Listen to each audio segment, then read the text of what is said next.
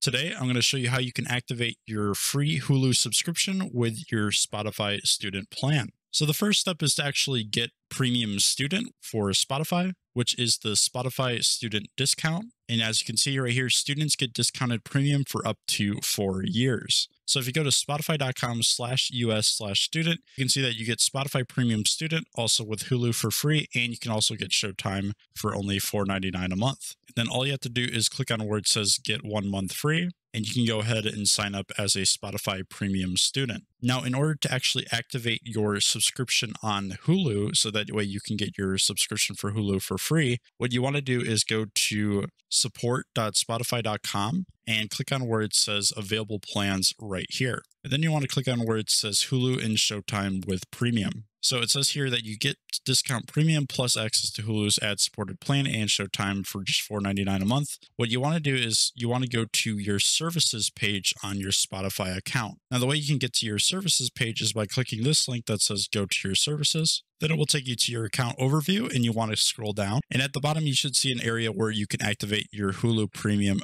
subscription for free. Now, I have already done this, so I don't have this option, but you should see it at the bottom of your account overview right here.